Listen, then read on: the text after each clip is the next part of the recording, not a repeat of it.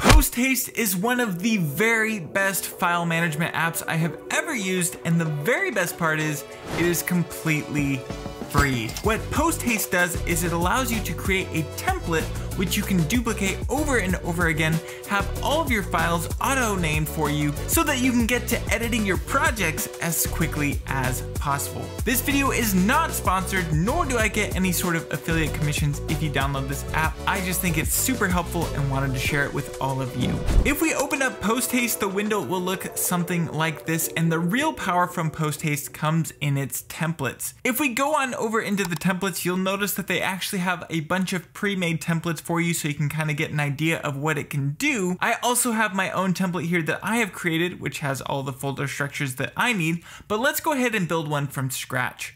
What we're gonna do is click on this add button for the template, and we can name this template whatever we like. From there, we could come over to the right side, click this add button to add a new folder. Now that is definitely a great way to do it, but I personally really like to build my template directly inside of Finder and then drag it over into Posthaste. So let's go ahead and create a new folder on our desktop, and I don't actually need to name that folder. We'll jump inside of it, and in here we can go ahead and create all of the folder structures that we might possibly need. I'll create a new folder for my projects, footage, audio. You could even do stuff like graphics, but for the sake of this tutorial, I'll keep it short and just call it exports. Now inside of each of these folders, we could add another folder structure. So we could go inside of footage, we could have A cam, B cam, and you could even do the same inside of your audio folders, your export folders, really pretty much anything you could possibly need. From there comes a super duper powerful tool from Posthaste. Inside of this projects folder, what we could do is open up Final Cut Pro. We're gonna create a new library, file, new library, and I'm going to name this library bracket project name, and then close that off with the bracket. We'll go to our desktop and locate that folder we created and locate the projects.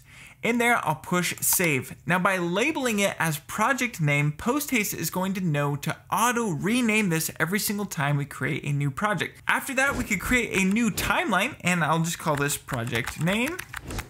Now what's really cool is we could even import different images or videos that we use in every single project, and they're gonna show up in all future projects that we create. So I'll push Command I, I'll go ahead and locate this logo image that I want to use in every single project. We could even go as far to add new events or keyword collections that we could see in every future project. So I'll push Command K to add a new keyword, and I'll just call this logo. So now that I've done that, if I open up my event, we can see that that logo keyword is there. All I need to do now is close this out. It will be located inside of that untitled folder that we created. So I'll open that up, jump inside of Posthaste, and we'll just drag all of these folders into our template.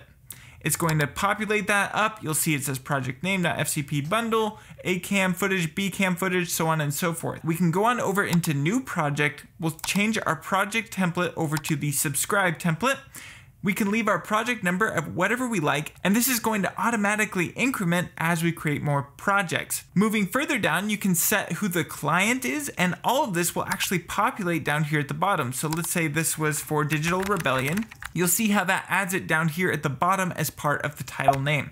Now I don't want that, so I'm gonna go ahead and delete that. We could set the project name as whatever we like. I'm gonna leave it as subscribe, and then we could even add in stuff like an editor or date.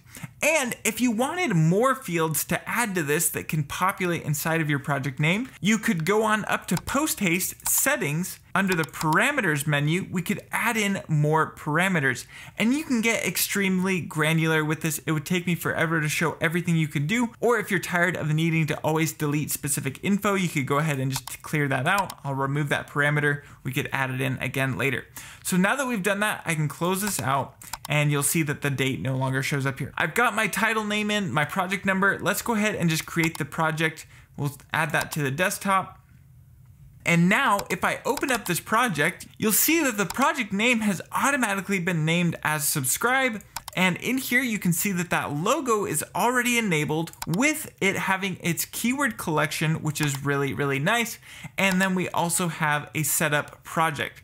Now, unfortunately, I'm not aware of a way to make it so it automatically names this project, but by leaving it as project name, you can clearly see when you need to rename it yourself. So that is just a quick look at what Post Haste can do. Again, I am not sponsored in any way. If you want to support the channel, maybe check out my plugins down below. Also, you might be interested in checking out this video where I show you a really powerful app that has 10x my editing speed in Final Cut Pro. With that being said, thank you so much for watching, and I cannot wait to see you in the next one.